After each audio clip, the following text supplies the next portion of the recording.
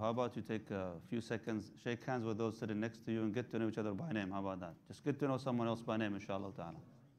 And I'm going to test you after this.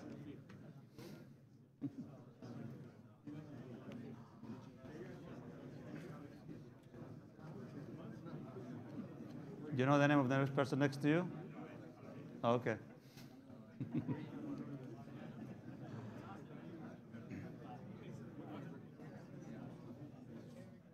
Okay, Bismillah. Assalamu alaikum, Jama'ah. You can invite him for dinner tomorrow, inshallah ta'ala. Alhamdulillah Rabbil Alameen. Sallallahu wa sallam wa baraka ala nabiyyina Muhammad wa ala alihi wa sahbihi wa sallam tasliman kathira. Thumma ma ba'd. Imam al-Nawawi rahimahullah ta'ala fi kitab al-Qana'ati wal-Afaf, the chapter of contentment and self-sufficiency. قال عن حديث حكيم بن حزام رضي الله تعالى عنه. حكيم بن حزام رضي الله تعالى عنه قال قال رسول الله صلى الله عليه وسلم اليد العليا خير من اليد السفلى وابدأ بمن تعول وخير الصدقة عن ظهر غنى ومن يستعفف يعفه الله ومن يستغني يغنيه الله. See those beautiful words of the Prophet صلى الله عليه وسلم. Even if you don't understand Arabic, you can see how succinct they are and short and profound, and each sentence just maybe 2-3 words. But each one of them is so powerful in terms of the meaning of living a life of self-sufficiency and this kind of independence from other people. So let's see what the hadith says here. قال صلى الله عليه وسلم اليد العليا خير من اليد السفلى. The upper hand is always better than the lower hand. In terms of what? What is he talking about here, sallallahu alaihi wasallam? What do you guys think? About what? Charity. The one who gives versus the one who takes, receives. Which one is better? Do you want to be on the receiving end or the giving end? Some people, they say, I don't care, man. Whatever comes, bismillah, I'll take it, right?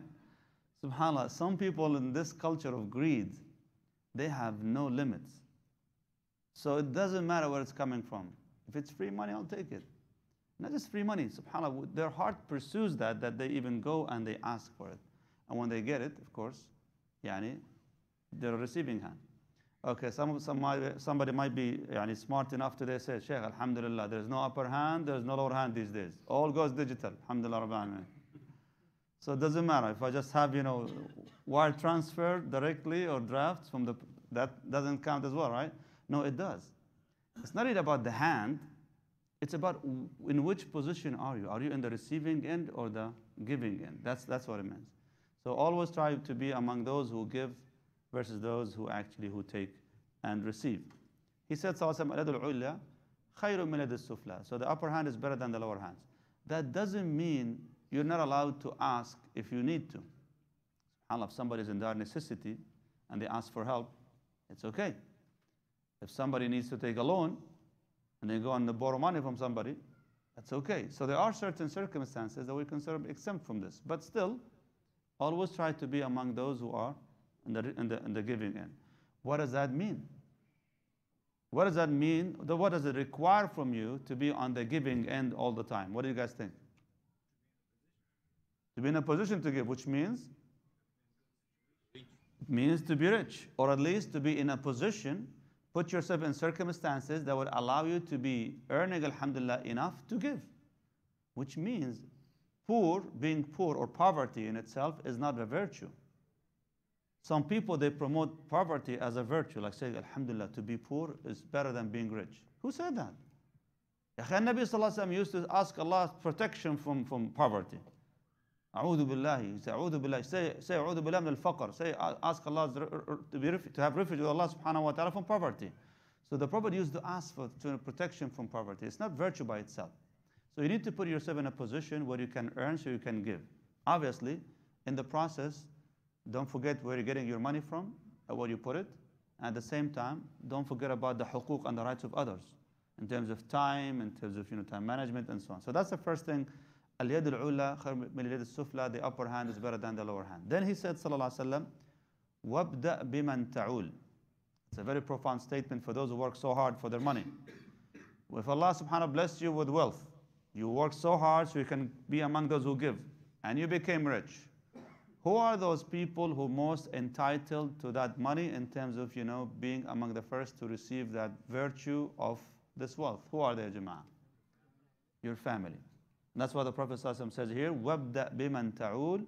Start with those who are dependent on you. And who are these people dependent on you? Meaning your family, your spouse, your children, your parents. This is the closest circle to you.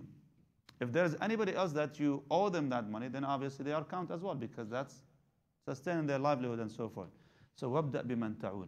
Because some people, when they give charity, mashallah, what do?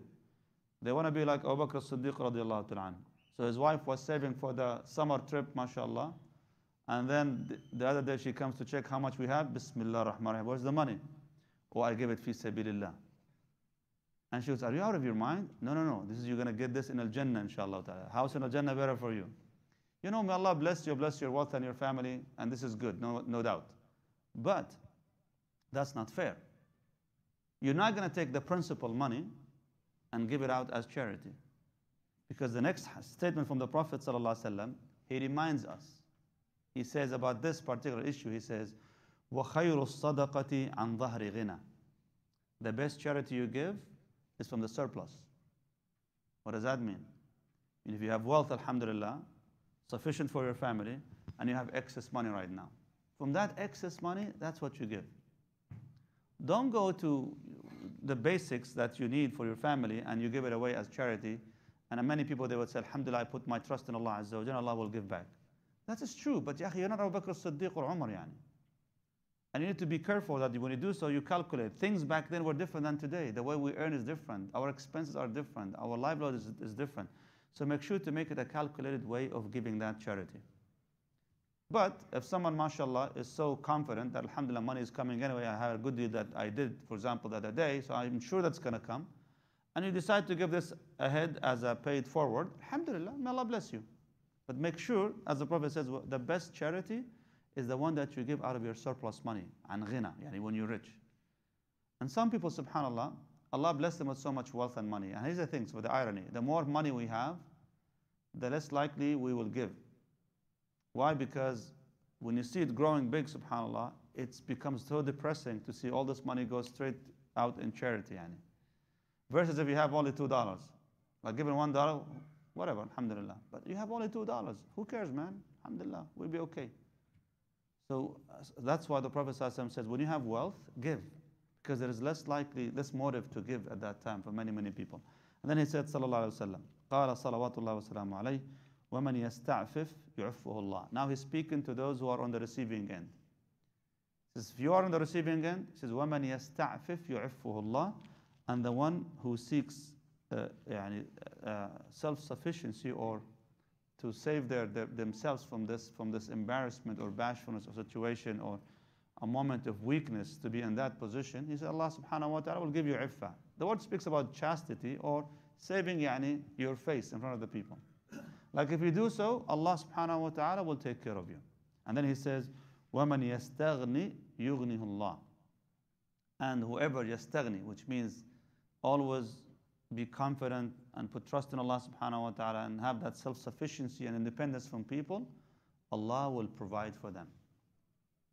فَمَنْ يَسْتَعْفِفْ, and you have the iffah and not asking people for their wealth. And you being content with what you have, these are two qualities very important. You don't ask, at the same time you're content. Because some people don't ask because they're shy, they want to save their face from the people. But subhanAllah, they're not happy with what they have. They're not content. So they become, bitter at some point.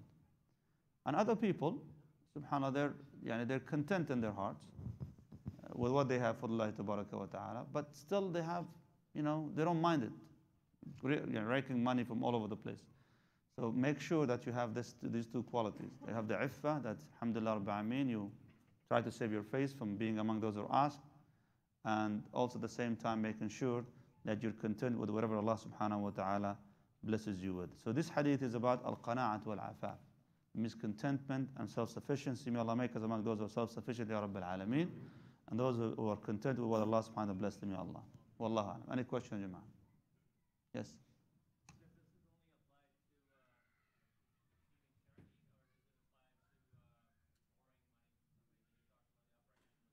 This is about begging, which means when you ask people for money, not borrowing money. But still though, it counts as well. Yani being in a position to give versus to, to borrow, it's not the same.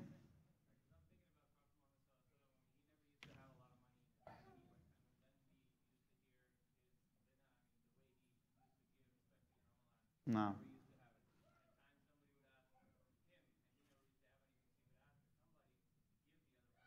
That's true. Credit, not credit card. Like he gets something to be paid later. They said, okay, I'll get it from you, I'll pay you later. Because he's expecting, for example, war spoils to come, so his share is going to come later, for instance, or someone needs to pay him something and so forth. So that's why the Prophet ﷺ would actually make these transactions. Wallahu ta'ala. Sometimes he would just put a collateral with somebody until he finishes that transaction and so forth. Wallahu ta'ala.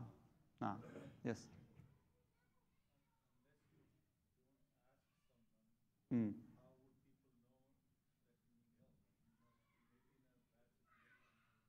Yeah, that's why so the question, unless you ask somebody, how people would know that you're in need? They will not know anything about you. Well, that's what Allah describes in the Quran about those people who are masakeen. لا يسألون الناس إلحافا. They don't ask people out of bashfulness and shyness. تحسبهم أغنياء من التعفف. Basically, you think that they're rich because they're not asking. So some people that you overlook them because they have so much dignity, alhamdulillah, and pride that they're not willing to ask anybody. Except for those who know them closely, they recognize their need. So if you're in need, doesn't mean you can is it okay for you to ask? Yeah. It's okay. We said you can ask, but try your best, keep yourself in a position that you don't need to ask anybody. Wallah. But if you had to, you had to. Wallah. Nah. That's why even in the Quran, if you borrow money from somebody, document that. Nah. Yes.